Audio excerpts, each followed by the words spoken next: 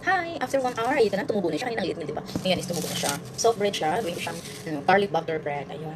Ayan siya. Very soft. Ayan, very soft. Okay, maglagay ko ng malinis na ito. Inano ko na, maglagay ko ng kunting oil. Ayaw ko ng flour. Kasi if I put flour dito, titigas yung dough ko. Kasi yung flour makakad sa dough. So, ayan. Ginawa ko is ganito na.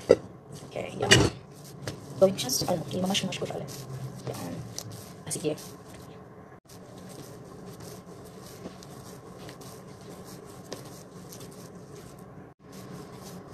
So, ayan na. Tagal ko na siyang ginanon. Ayan, pag makita niyo ng ganito na, ayan, parang nanalamin na kayo. And ganyan na, ang texture niya. Ibig sabihin, ano na siya, ready to slice na siya. Yung gano'n. Ang ganyan na siya. Yan, okay na siya. So, it means okay na siya. So, ngayon, gagawin ko siyang straight, roll ko, para paghati-hatiin ko siya, okay? Ayan, gawin ko siyang garlic butter rolls, okay? So, yawin ito mamaya, ayan, ganyan, and then hati-hatiin ko siya. Ito lang gamit ko, ayan. Ayan, ganyan-ganyan dito lang, yung mga ganitong size. Okay. Ayan, ano na siya. Pero hindi talaga yung final natin yung ano niya. Na bilbil na natin kasi hiniwalay natin sila. Ayan, naging rolls na sila. Tapos may form yan. O, diba? Hindi ko na siya tinimbang. Pwede naman timbangan naman talaga kung anong size para same size sila. Pero, dahil lang mamadali tayo, hindi na natin kailangan yun. Pakainin lang din natin. So, ito na nga. Ayan, bilog na siya. So, ayun, gawin natin siyang ganito. Sabi ko na. So, ayan, ano ko na siya na ganyan at pinita ko siya ng rolling pin. Ayan. Ayan ito yung rolling pin. Ayan, roll ko lang siya. Okay, gawin ko siya flat. Ayan, ipapat ko kasi siya ng ka-bread. Ayan. Yung iba lagay ko ng kalaman, which is lagyan ko ng butter. Yung iba hindi ko lagyan ng butter kasi allergic ako sa butter. So, yun lang. Yung iba may butter, ang iba lang. Ayan. And then, i-roll ko ito. Wala ito siyang butter. Gaganon ko siya. Gaganon ko siya. Gaganon ko siya. Gaganon ko siya. Ayan. Roll siya ng form na ganito. Naging parang flour siya. Pero, iputulin ko sa gitna. Gigitnain ko. And then, nagiging flowers po siya. See, yan po ang form niya.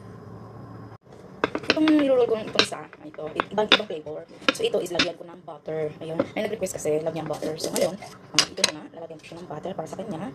Ayun. So, ito tayo. Masarap ito kasi may palaman siyang butter. Ayun. Mga ka-bread. Ayun. See, magiging rose butter siya. Ayan. Rose butter. Siya ay rose butter. Masarap ito. Masarap. Ayan. Lalo na, ito ang brand niya. Okay, yan. So, ito na nga. Yan na nga. Oh. So, yan na nga. Okay, then after it, i-roll natin. See? Sabi ko nga, i-roll. After natin naman rolls, hatiin natin sa gitna ulit. So, ayan na nga siya. Rose butter.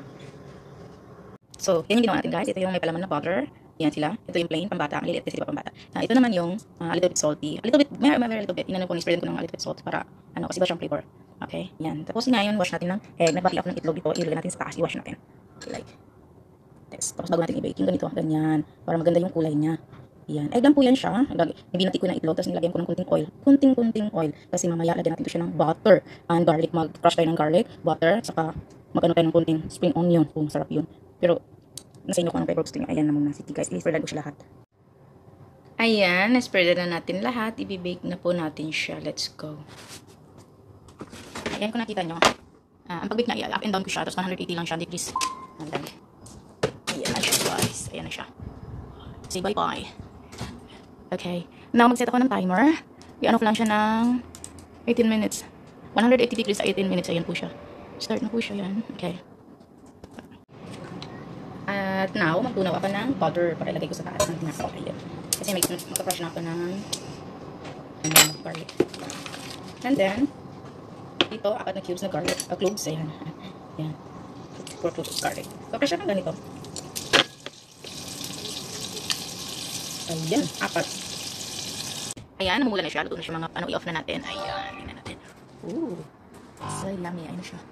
Wait lang. Ayan. Ayan. Ayan, so hot. Ayan. Naka-bread. Ooh. Ayan na siya. So, ayan na siya. Stop those things. Ayun. After, lagyan mo siya ng butter and garlic. Ito sa taas. Itong garlic and butter flavor. Ayan. So, ayan na nga.